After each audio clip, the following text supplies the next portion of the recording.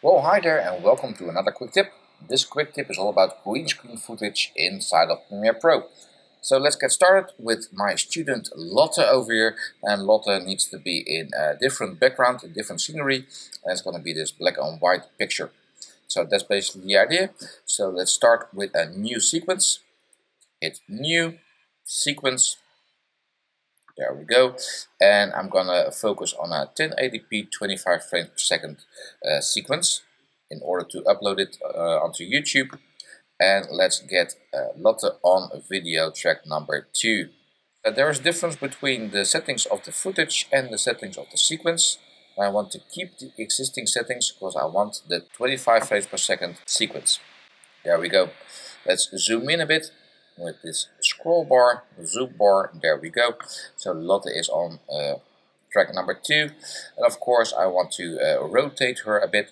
So let's select the clip, effect controls, and do a minus 90 degrees rotation. There we go, something like this. A double click on the footage to reposition her. There we go, and maybe scale her down a bit, something like this. Okay, this is good enough for now. So this is the basic setup. I want to get rid of the green screen and of course the little corners down below. So let's find the keying effects. So I'm going to go to effects and search for something to do with keying, and the ultra key is the best option because it's ultra, so it's really powerful. When I drag and drop it on top of my footage, nothing happens because it's well, the color is not selected yet. So I need to pick the eyedropper and select a nice green color, something like this. And when you are not sure which color to pick, you can hit the Control or Command key on the Mac, and that will make the eyedropper a bit bigger. So something like this, and now all the green footage is gone, but there are still some mistakes which I need to get rid of. So this is the default setting, which is not too aggressive. We can continue on going to aggressive, which makes it a bit better, but maybe a bit too aggressive because there are some lines in there that I don't like. So let's go back to relaxed again, or maybe the default. It's always good to check the settings, maybe something works. Okay, let's continue on opening the matte generation. When I play something, play a bit with the transparency, a bit of the backdrop will disappear. I can go to the pedestal, which will do a magic trick as well. Something like this. Always make sure you don't go too far. And let's bring down the highlights a bit. Now this looks like something that we can work with. So now let's get rid of the areas down below as well. And that's the thing that we do with our mask.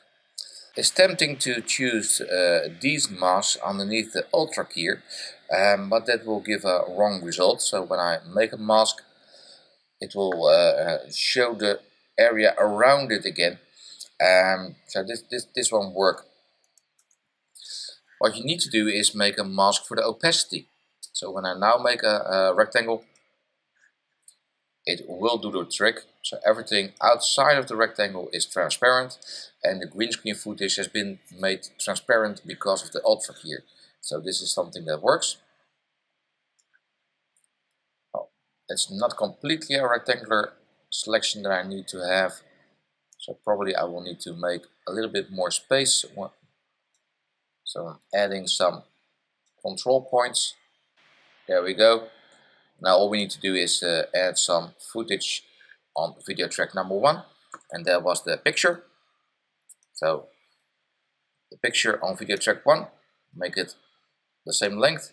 There we go. And of course we can reposition that picture as well. So let's scale it downwards a bit in order for it to fit. Maybe something like this. Now, of course Lotte is in color and not in black and white. So now what I want to do is go into the color tab over here, the color interface, the color workspace, And let's get rid of the saturation. So I'm going to go for the basic correction over here, and when I lower the saturation, I will dial out all the color, and it will make it a black and white image. And maybe I need to fiddle a bit with the blacks to make it really black and white in a way that it will fit with the rest of the image. Okay, so this is a way to work with the green screen footage inside of Premiere Pro, making use of the Ultra key here and some masking options to make it all work. And of course, now you can export your video and publish it on YouTube or wherever you'd like. See you again in another quick tip. Bye bye.